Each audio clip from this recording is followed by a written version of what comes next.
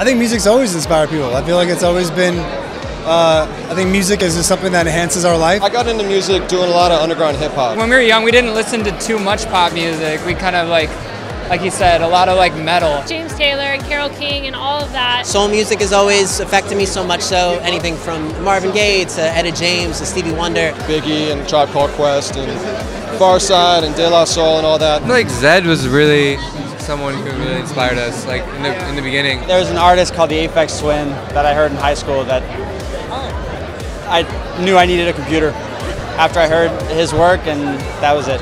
I would definitely say the decade of music that's inspired me most is the 90s. I'm a sucker for a great melody. My favorite decade of music was like when Rage Against the Machine, there was like this kind of rhythm rock happening. 90s, early 2000s. I don't know if I can pick just one, but I think that there's magic in all of them. I'm just a fan of all different genres, a whole bunch of different artists, a whole bunch of actual musicians. I appreciate it. I'm a fan of the arts, you know?